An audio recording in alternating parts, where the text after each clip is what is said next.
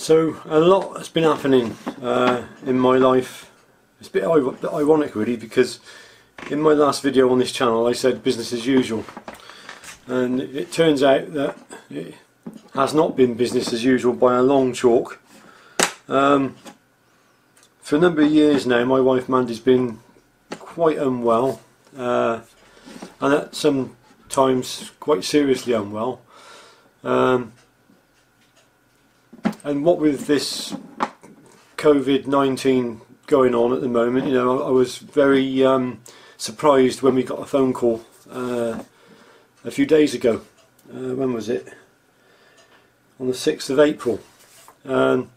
She was scheduled to go in for a major heart operation, and then we got a letter some time back saying that the operation had been cancelled due to the current situation, COVID-19.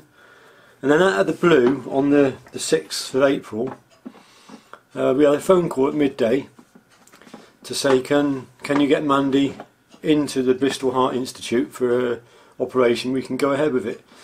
So I think what's happened is that they've had, with the lockdown, there's been fewer people needing NHS care initially, and they found that they could probably get her in and get her sorted. But also from the scans that they've had from her, they've been monitoring her over the last few months. They know her situation was deteriorating and she was getting constant heart pain, possible heart attack symptoms and that. And they had to get her in because her aortic valve was failing. Anyway, fast forward 2 days to the 8th of April, I think it was the 8th. So finally Mandy goes down into theatre at 08:30 hours, 8:30 in the morning, for her surgery. It's a very serious open heart surgery, and she spends from 8:30 in the morning until 5:30 in the evening in the theatre, and then moved on to intensive care unit. In the meantime, on that very same day, 10 o'clock in the morning, my dear little dog Elsa, who's been suffering with cancer, I decided that the night before it was just too difficult for her. She was beginning to struggle, and I decided that it was time to let her go, basically. And I wasn't prepared to watch her deteriorate and start to suffer. At this point she was just on the cusp, I think, of being uncomfortable, and I thought if I wanted to keep her going, it'd be only for my own selfish interest to want to have the dog around. She wouldn't be enjoying that at all. So I took the decision to take her to our vet based in Farringdon, which is a little village, sorry, a little market town about 10 miles away. And they made arrangements because of again this shutdown, lockdown thing. They made arrangements that I could be with her, and I was able to hold her and do all the things that you do when your loving pet is about to pass away. And she passed away very peacefully and calmly in my arms, with me sort of cuddling her and whispering sweet words to her, really, you know. Yeah, a hard day.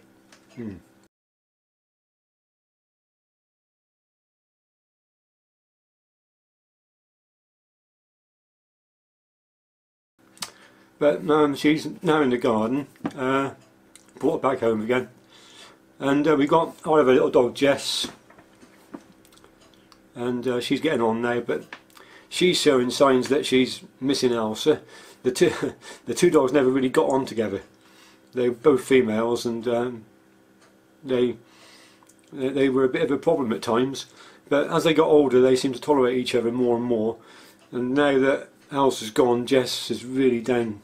She's really gone down, and so you know, she's getting all the love and affection now. Back on to Mandy. 5:30, I ring up the intensive care unit. She's on ventilator and cardio assistance. or cardio support, I think they called it. And situation was blood pressure was up and down, and it was a little bit grave, to be honest with you. The situation wasn't good. The next day things got worse. Still on the ventilator, still full cardio support. This time she's got consolidations in both her lungs. Lungs not inflating properly. They had to take her down to give her a CT scan to assess the situation. And again, last update was this morning. I'm glad to say she turned a corner. The CT scan has revealed that there was no blood clot within the chest, which they thought was what was causing the lung constriction, but there's fluid on the lungs, but it's not related to pneumonia, so they can drain that off.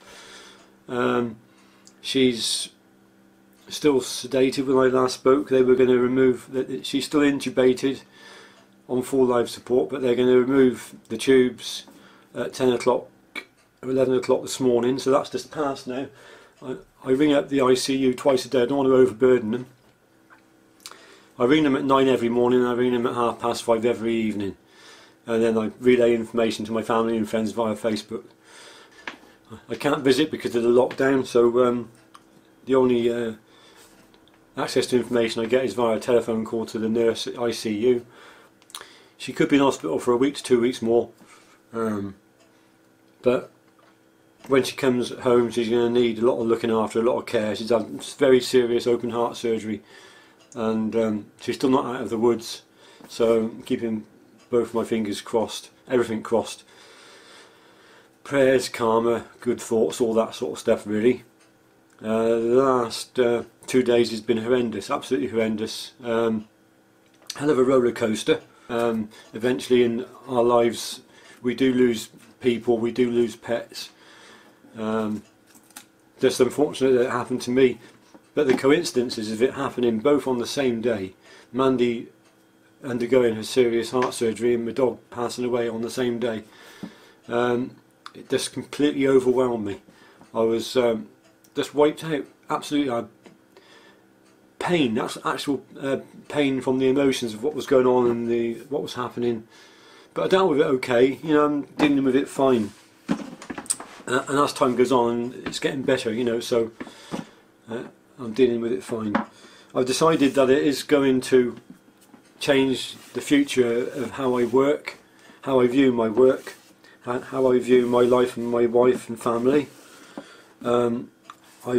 I'm going to want to spend more time with my wife now, because I think I almost lost her yesterday, and it's brought home the true, and she's only 53. Neither myself nor her have enjoyed the best of half over the years, and I think I want to spend more time with my wife and my family, quality time together. So the only way I can do that is to reduce time spent in my workshop. So I've been working hard lately, but I think I've got to rein that in and get a more effective balance. It'll mean we have less money, but I've no mortgage on my house. I've no debts apart from the usual running costs of buying food and paying bills.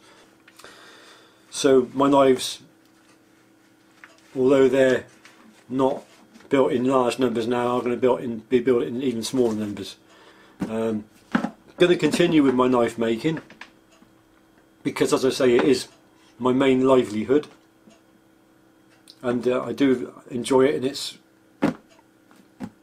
a business that I've grown into, and the skills that I've acquired, and I've got no option. You know, I've still got to continue working, but I do need to spend more time with my wife, especially over the next few weeks and months. But having said that, I have got a box of knives here that I've completed over the last 3 weeks. I've built up 2 classics for my friend Amanti. Amanti's from the States. I think he's from New York. And he sent me a box of Desert Ironwood blocks. He didn't want anything for them. The knives he's bought off me in the past, he's paid over the odds for. He's been really gracious and kind, and really a good friend. And he asked if he could have a couple of classics, standard classics.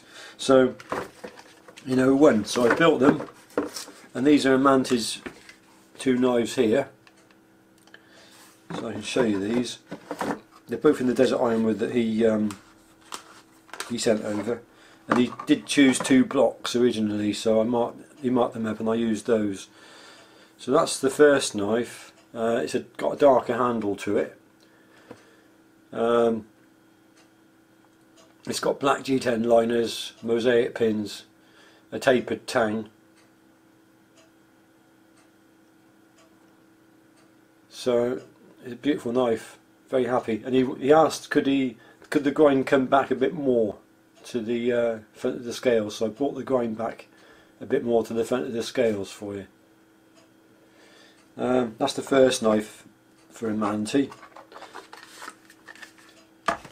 The next one, it's again the same design with yellow stitching on the sheath. It's got a slightly lighter handle. Again, black liners, tapered tang. So that's the two knives I built from Amante, and again I've brought the grind back close to the scales.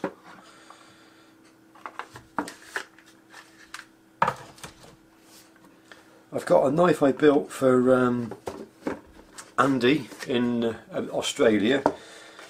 This is the one. Andy was one of the guys that when I had a knife sale, his email came in just after the first email, and so when I've been selling knives recently, I've posted a knife for sale, and generally I get half a dozen emails come in pretty damn quick, almost at the same time. And so if I've only got one or two knives to sell, I'll sell it to the first couple of people in the line, and then them that come in afterwards, I'll say, look, if you hang on a week or two, I'll have another one ready. And so Andy was in that category of people, and this is the knife I've got for you, Andy. And you said that you would like a Massa Birch one, so I got this one in Massa Birch with leatherless bolts. It's got tapered tang, green G10 liners.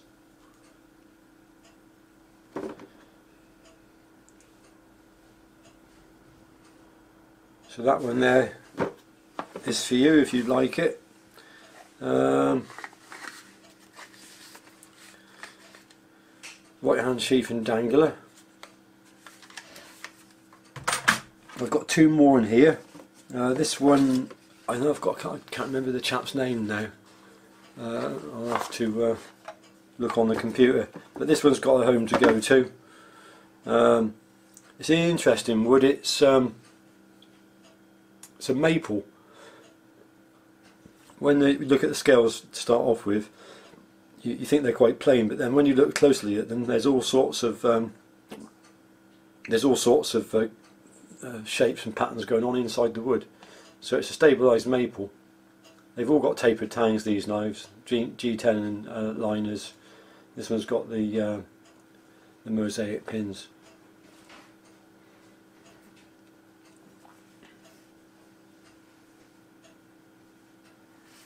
So that's that one.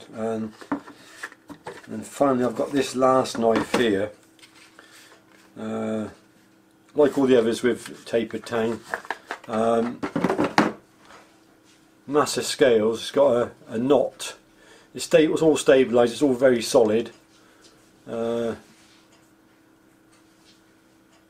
Quite pretty knife actually.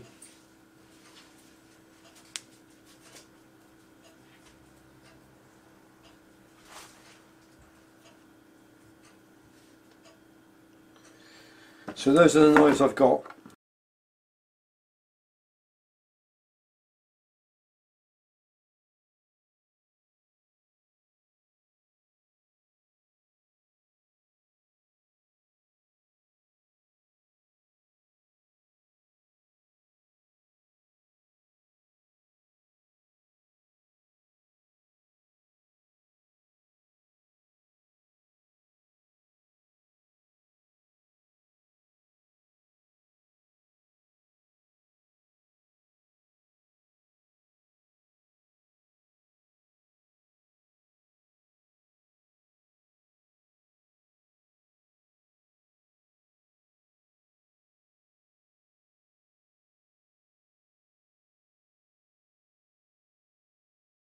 I'm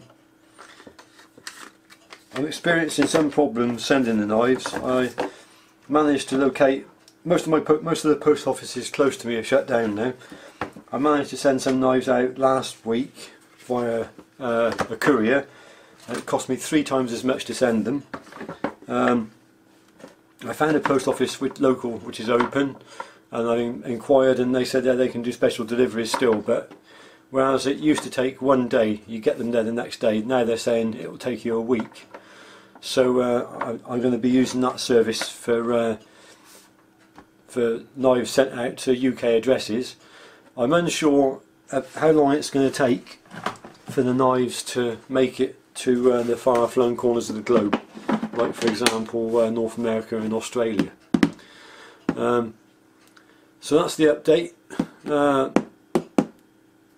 I hope you can, and I'm sure you can understand it. You've got no choice, you've got to understand that from now on my wife and my family come first. But I am going to be continuing with the knife making. You know, I want to make the most of my my time with my wife at the moment. I'll be posting videos on this channel, knife making on this channel. I've got an interesting new design that I'm working on. It's going to be a flat grind knife. I've got a name for it, but I've forgotten the name. My friend Richard told me it. That's it. Name of the new knife. It's going to be called the Autodidactic. Or the Autodidact. And if you want to know what that means, then look it up on Google. Basically it will tell you how I learnt my skills as a knife maker. Anyway, thanks for watching this one. Hope you're all doing well under this lockdown. It's difficult, but you know, just enjoy the weather, make the most of it. I'll see you in the next video. Bye for now.